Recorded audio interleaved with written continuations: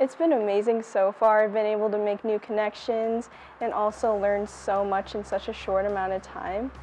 We like to give them a really broad training in biology, both in the classroom and outside of the classroom, having really experiential type learning, like studying abroad, things like internships and doing research.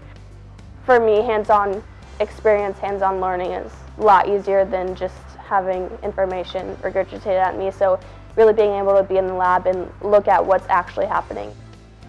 I have really close relationships with my bio professors, my chemistry professors.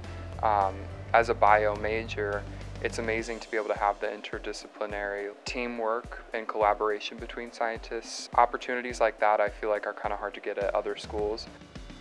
I think I've been really lucky to have that opportunity to work with faculty one-on-one.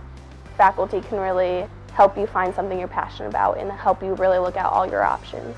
Wesleyan has made me feel very welcome and very prepared. I'm really excited to explore what I can do and be passionate about. It's also been motivating to me and it's made me work harder towards what I want to achieve.